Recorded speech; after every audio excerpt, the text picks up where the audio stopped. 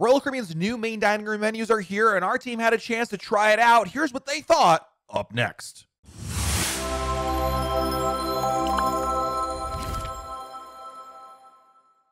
Hey everyone, it's Matt from RoyalCaribbeanBlog.com, and if you haven't heard, Royal Caribbean rolled out its new main dining room menus, beginning with Symphony of the Seas, and every week here in January, Royal Caribbean is deploying it to even more ships.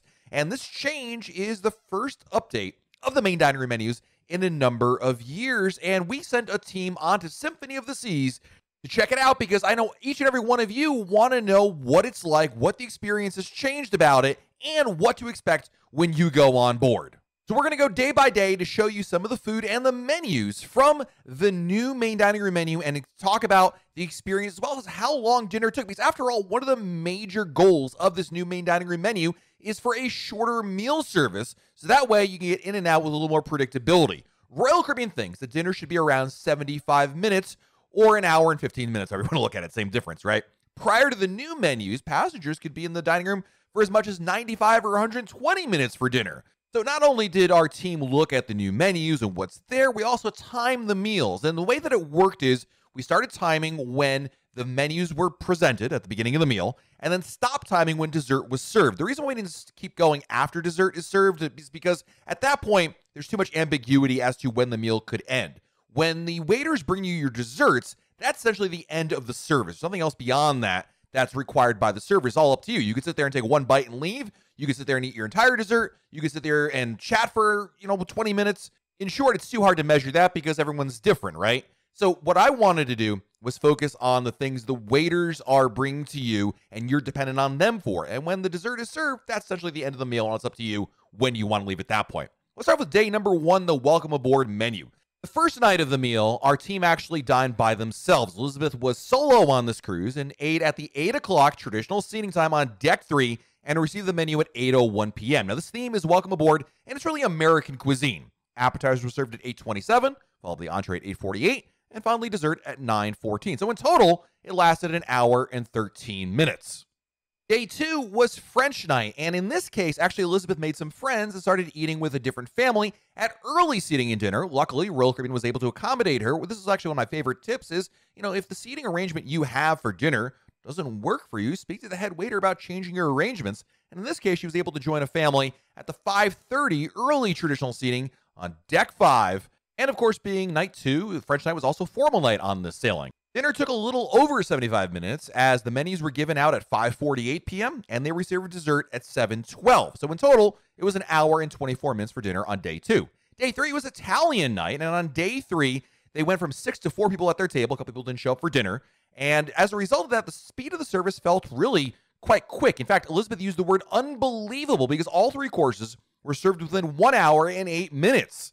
Dinner menus came at 5:26, appetizers at 5:44, entrees at 5:58, and desserts at 6:34. Elizabeth also noted that everyone got a good laugh about the fact that the dinner theme was Italian, and it also happened to coincide with White Night for the evening theme on board the ship. What could possibly go wrong with spaghetti sauce and a white apparel? Dinner time for day number 3 was 1 hour and 8 minutes.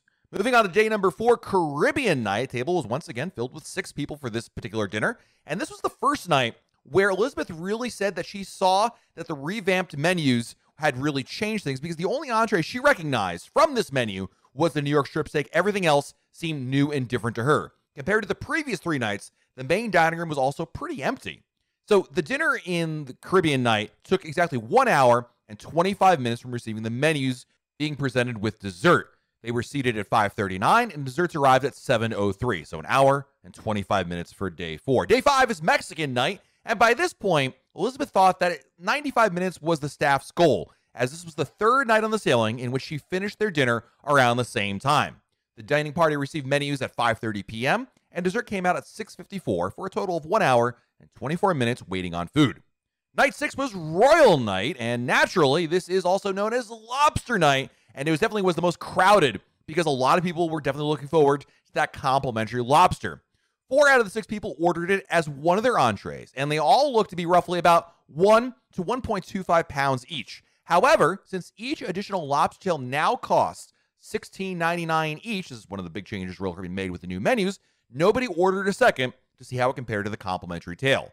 Nearly everybody ordered 2 appetizers, 2 entrees, and 2 desserts, so they expected dinner to take longer than other nights, but they were served in 1 hour and 39 minutes. The last night of the cruise was Mediterranean night, and on the last night, Elizabeth dined by herself and was in and out in just, believe it or not, 38 minutes. However, out of all 7 nights, she thinks that Mediterranean dinner was her least favorite of them all, and of course, this is obviously an outlier. 38 minutes, I think, by all accounts, is definitely an incredibly fast dinner. It was the last night of the cruise. A lot of people kind of getting ready, so maybe they were a little less busy there. So in total, in combining all those times from the 7 nights of the cruise, the average dinner time was a little over 75 minutes. That dining time is exactly what Royal Caribbean wanted. When Michael Bailey, Royal Caribbean's president and CEO, talked about the new dinner menus right at the end of 2022, he cited that a lot of guests often complain about the length of their dinner meal. So one of the primary reasons for the change was the swiftness and service, and it seems like 75 minutes is exactly what Royal Caribbean is going for. I also wanted to get Elizabeth's thoughts on the best food that she ate on there, and she ate plenty of food in the main dining room. Her mission was to eat in the main dining room every night of the cruise, and here are her top 3. Number 1 was the warm chocolate chip cookie. The best thing she had was the warm chocolate chip cookie on Mexican night. It was something that the head waiter recommended, and she tried it. It had a deep dish cookie served in a piping hot ramekin and topped with vanilla ice cream, and it never became too soft, even with the melting ice cream on top. She loved it. Number 2 was the roasted poblano pepper soup. 2 of her favorite dishes were served on Mexican night, and what she enjoyed the most about this was the spicy kick the soup had. The only thing that could have made it better was including more of the roasted corn, red peppers, and sauteed chorizo. And number 3 was the crispy coconut jumbo shrimp. On Caribbean night, the chef's recommendation for the appetizer was the coconut shrimp, and the shrimps were indeed crunchy, but they had a subtle hint of coconut, and the sweet chili dipping sauce really made this stand out. All right, so how does the main dining room menu compare to the previous experiences? Because that's the heart of this, right? What do we think about this change? And Elizabeth said that growing up, she had always gone to the main dining room as kind of a staple of the cruise experience, something that she certainly has a lot of experience with. But speed never really mattered to her because you could always tell the waitstaff if you wanted a quicker dinner service because of a reservation for a show or whatever reason, right?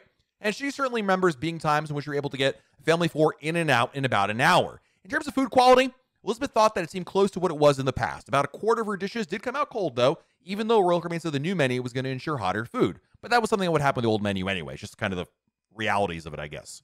In terms of the classics menu being removed, which was in the old menu, a standby option in which it never changed every day of the cruise, there was a subset of options that were always the same. She could understand why someone who was a picky eater might have a problem with that particular change. After all, her sister was a picky eater, and getting the roasted chicken breast was her favorite thing to do. So if you are a very, very picky eater, obviously the lack of a classics option might be a problem. But for her, who enjoys stepping out of her comfort zone and trying new things, she absolutely loved the idea of a new menu with new options out there. And she also knows that, and this is true of anybody out there, right, that if you order an entree and it ends up not liking it, you can always order something else.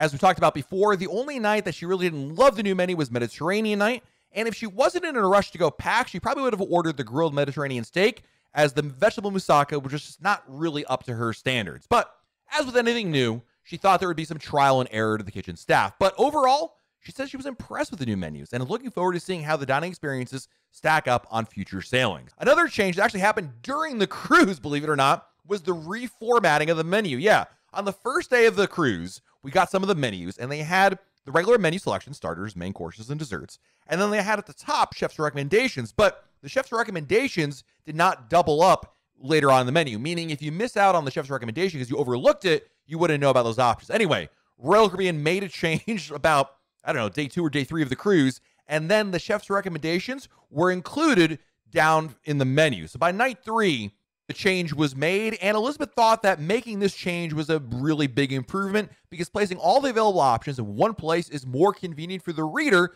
who is most likely to be hungry and trying to figure out what they want to eat quickly.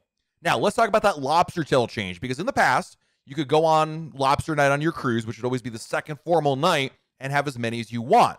With the new menus, Royal Caribbean is limiting guests to just one lobster tail for no additional cost on the evening that it's available. If you want an additional one, it's going to cost you $16.99 plus 18% gratuity. Something else you should be aware of is there is a separate kids menu on this cruise. And with the new menus, the kids menu has 5 entrees that are offered nightly, and this kids menu does not change during the week. You can choose between a hamburger, chicken fingers, grilled cheese, spaghetti marinara, and mac and cheese. Additionally, they also offer fruit salad, veggie sticks, and a French fries as a side. Keep in mind, by the way, you as an adult can order off the kids' menu, and kids can order off the adult menu. So there's no restriction. If you're just in the mood for a grilled cheese, you can order that as well.